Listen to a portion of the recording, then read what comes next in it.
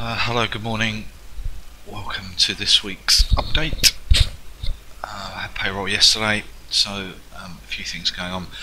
Began the week oil bullish, stocks bullish, bonds bearish, but needed I think to break some levels, and a few other bits and pieces. So let's see what happened and what we've got for the coming week.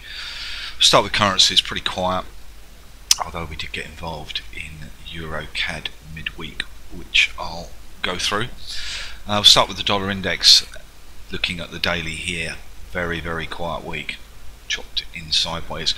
We're pretty close to that final weekly level at 97.13. We just stopped shy of it, and obviously we've got that perfect zone below, which held on the Fed from a few weeks ago. So daily close above that level, and that opens up the upside once again, and the target 145. So on a breakout, we'll try and get involved. I'm conscious that we've had a couple of false ones in the last few months, but can't keep on banging up the door and not finally going through.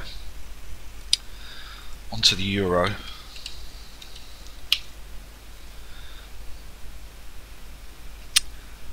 Not surprisingly, also pretty quiet. We stopped just short of that daily support on Tuesday. That now represents what is called a bear trap, which is at 111.71, 76. So keeping an eye on that. We really want to see that break as well, at the same time as the dollar index does something. Pound, buffeted as always, ultimately didn't really get anywhere. A weekly level has moved up to support at 129.52, so that's an important reference, but it's difficult to get involved in it. It's too much nonsense going on, really. Dollar yen. The stock's up, dollar yen up, and it just ground its way higher through the week, as with stocks. So that buy signal from the week before, it wasn't at support. And really, you're trading stocks, you're not trading dollar yen, so why trade a secondary instrument, especially one that's likely to move when you're fast asleep? Aussie dollar did pretty well, considering we had another buy signal in sideways the week before, but really ultimately nothing much happened. Kiwi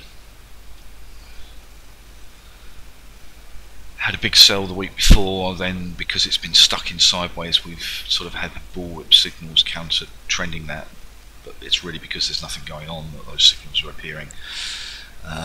Big reference below at 66.75.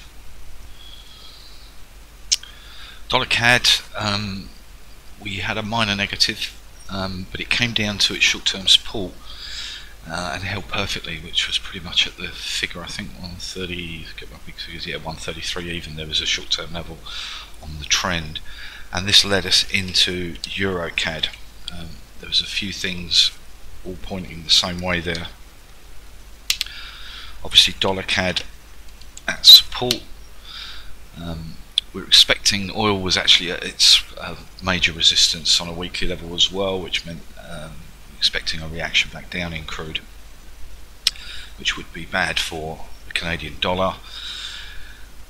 And when we look at the cross rate, we were at the major daily, weekly and monthly support all together. So we had a bullwhip signal, timing point, so got long, already taken some profits on it, so we've basically got a free trade.